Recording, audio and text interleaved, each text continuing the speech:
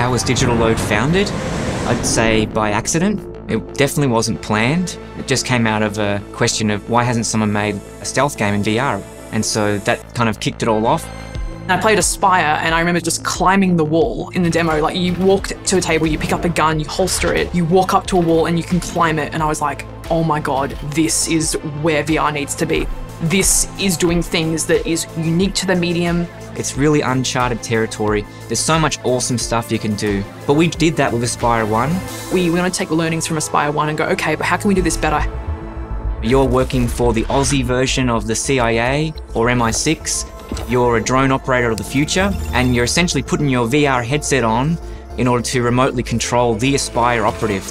You're sneaking through sort of James Bond-esque facilities and international outposts. You're basically trying to save the world from like a global plot by this terrorist military organization. And you play through levels and take out guards and you complete objectives.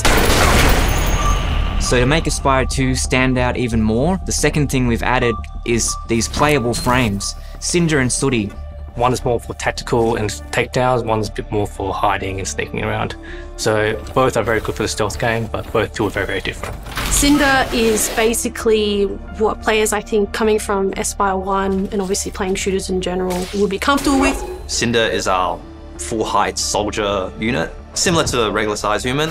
It's the height that lets Cinder be able to climb up to really tall places and also be quite an imposing figure on the guards. So Sooty's all about, predominantly built around stealth. He's small, he's tricky, he can fit in small gaps, and he has an awesome tool to distract other people by using his voice or by using the player's voice. Hands up. And you can just be a bit more cheeky as Sooty. You can create environments where it can go underneath tables or underneath like little pipes or something like that. Another big differentiator with the frames is they each have a signature gadget. For Cinder, you're shooting tranq darts at the enemy. The interactivity of you just being able to go like that and kind of pull back a lever and shoot something feels really, really cool. And again, so unique to VR.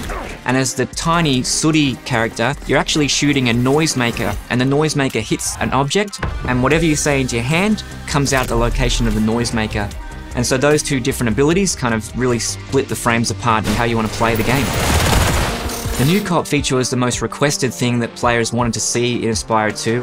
Multiplayer has been a lot of fun to watch grow and develop. It's the first time we've ever done anything multiplayer as a studio. We've been lucky with the support of Tripwire Presents. They were built around amazing multiplayer games, so they've been able to help us on technical and design challenges.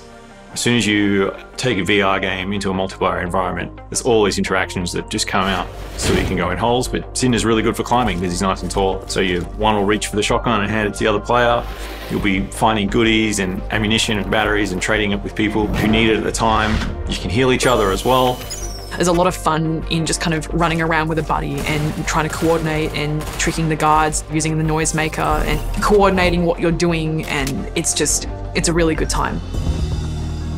So much of our culture is having fun while still trying to deliver the best possible experience we can for players, because we want to make a game that we want to play. Lots of room for creativity and problem solving, but we work hard. Like, we don't crunch, but we do work hard. We've grown from about 9 people to 24. There's a lot of passion for the work that we do and support for the team, morphing and growing as we change from a backyard operation into more of a serious business. What's really cool about Lode is that we're really good at developing specifically for VR. We really understand the medium, we understand what's unique about it. In terms of VR, there's still a lot of room to grow. The conventions haven't been established, so there's so many opportunities to find like successful solutions. It hasn't been done yet. So it's not as simple as just going to like the biggest titles and doing what they do because they've worked it out. We get to do some working out for ourselves really, and I think that makes it really fun.